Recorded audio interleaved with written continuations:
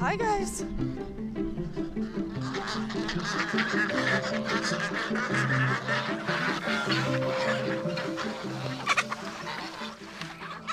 We're Rob and Sarah Winney. We have the Rise Farm in Frontenac County.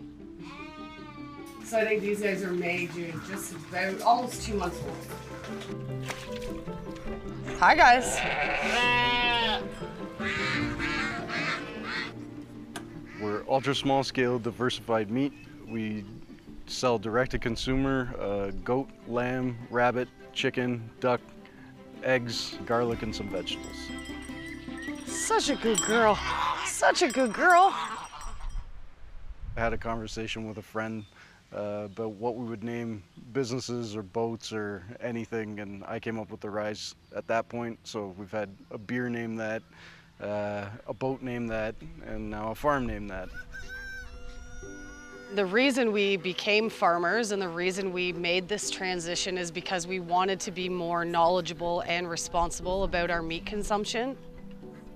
We wanted to know where our food was coming from, and we really encourage everybody to connect with their local farmer because it really does connect you more to everything.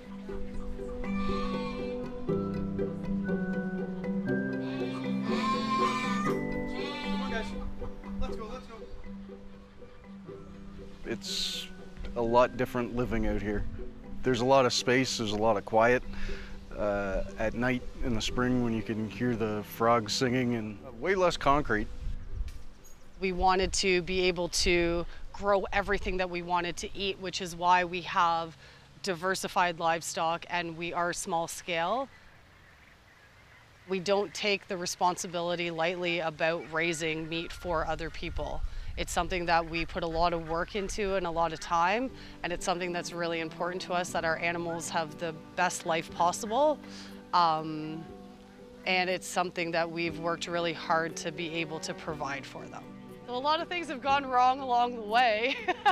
We've chased a lot of goats and a lot of sheep over fences and like across pastures. But yeah, slowly but steady and keeping to the path has really worked for us, and we're pretty proud about how far we've come.